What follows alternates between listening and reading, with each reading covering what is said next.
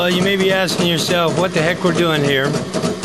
Well, we're taking some weight off the counterweights off this big block Chevy crankshaft.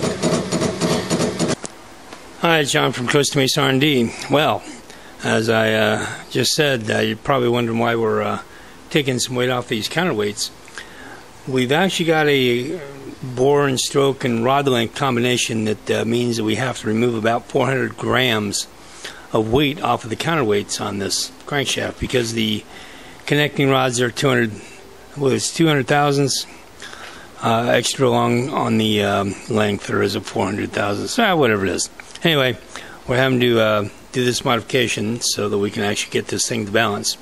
We put it on the balance and we came up with about 400 grams out of balance.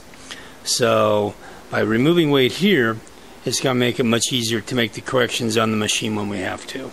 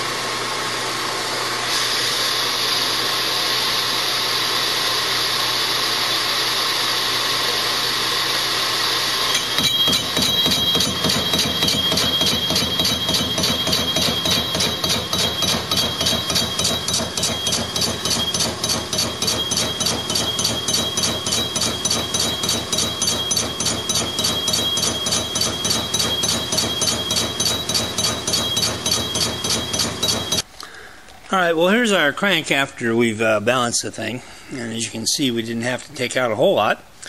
We did have to take out quite a bit, but not as much as we would have if we had to take full 400 grams off this thing.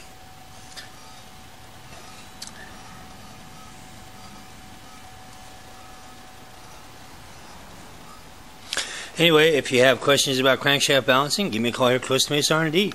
We'll see you soon.